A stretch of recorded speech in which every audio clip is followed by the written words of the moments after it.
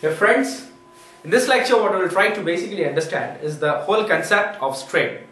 The essential difference between rigid body mechanics and strength of material is that in rigid body mechanics we assume that relative displacement between 2 points within a body is equal to 0. But in strength of material we account for deformations, and as such relative displacement between 2 points within a body, whatever be the magnitude of the forces, will not be equal to 0. So essentially, in strength of material we account for deformations, and deformations are characterized by strain in strength of material language. So what is the whole concept of strain? The formula of strain is change in original dimension by the original dimension.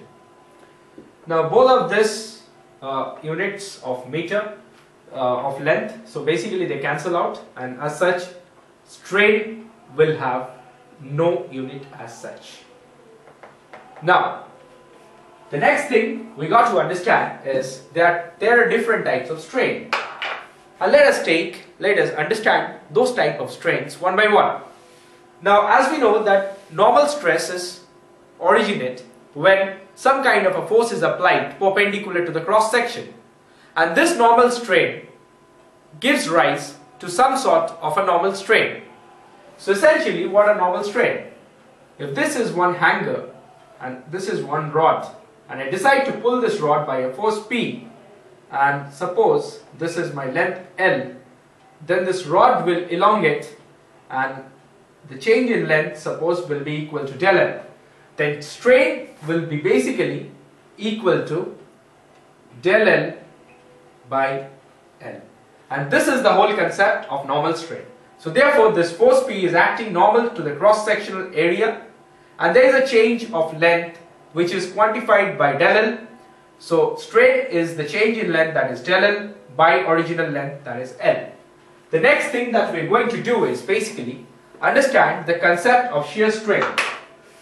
For example, if there is a box like this and it's rooted to a table, suppose. Now let us suppose that this plane that I am shading now is A, B, C, D, and as it is rooted to the table, this plane won't suffer any displacement. But this plane E, F, G, H, due to a force F which is applied parallel to this cross-sectional area A, will have a change in its position, and basically BF will shift to BF dash and CG will shift to suppose CG dash, right?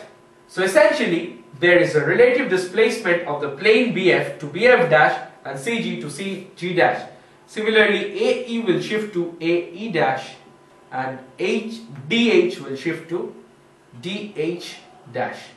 So there is a relative displacement of this plane from here to here, and as such we say that if this is the shear stress, that is F by A, it induces a shear strain which is given as gamma, and this will be equal to nothing but tan theta, but theta is this angle in radian. Theta is the angle by which this plane changes its position, and this tan theta will be equal to F dash, which is nothing but suppose delta L, and by BF, which is nothing but L. So this is the whole concept of shear strain. Now we'll take a look at volumetric strain and understand what volumetric strain is all about. Again we take some kind of an element and let the element be under compressive pressure from all sides. Now suppose this is L, this is suppose B, and this H, this is H. So the original volume of this element is nothing but is equal to LBH, right? Now due to this compressive pressure applied on all sides, L will decrease its length by del L, B will decrease its length by del B, and H will decrease its length by del H. So essentially, this is the new original dimensions, the new dimensions.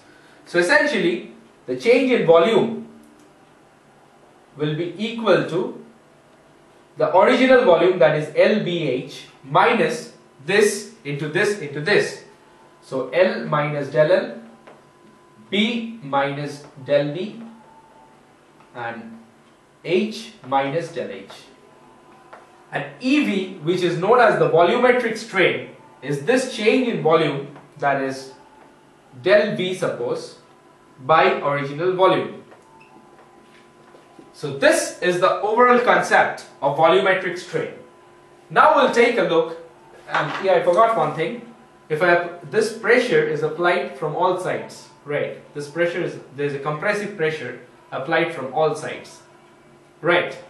And now, now we'll do and understand the concept of Poisson's ratio. For example, if I have a handle like this and I have a rod like this, and let it be pulled by a force P, then if suppose this is my y direction and this is my x direction, due to the pull of force P, there will be elongation along y direction, and that I denote by delta y. But at the same time, there will be certain shortening in the x direction, that is in the direction perpendicular to which the force is applied. So there will be certain shortening along this direction, that is there will be certain axial contraction along the x direction and certain axial elongation along the y direction.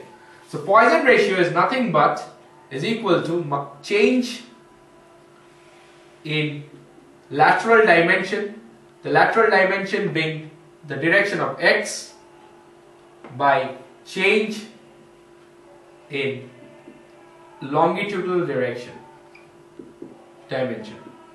that is delta y. So it's essentially, both of this will have different signs, because if delta y is actual elongation, then delta x will be actual compression. So minus of delta x by delta y.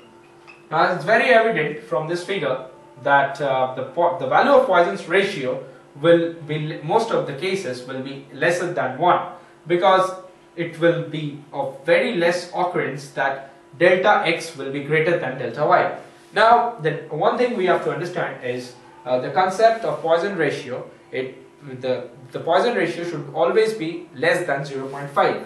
Mu should be always less than 0.5, and this will obtain from the next lecture, right, when we study about the modulus of elasticity. And Poisson ratio for structural steel, which is very important for civil engineers, is 0.3, and for concrete it is equal to 0.1. Thanks a lot for listening. Thank you.